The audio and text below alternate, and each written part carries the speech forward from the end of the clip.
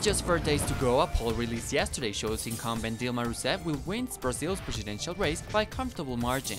If a second round is needed, poll shows she will beat her nearest competitor Marina Silva by 8 points. Polls in Bolivia show incumbent President Evo Morales is headed for a landslide victory. With just 11 days to go, Morales is pulling 59% of the country's votes.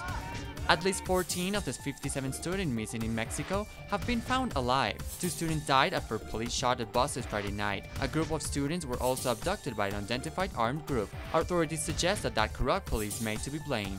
In Argentina, vulture funds are still dominating headlines. Argentine President Cristina Fernandez announced yesterday that she executed a payment of $161 million in interest despite a U.S. court ruling outlawing the move. In Ukraine today, an explosion rocked a school just as children began to resume classes. The attack, which killed 10, happened in Donetsk and comes as a major blow to the ceasefire agreement in effect since September 5th.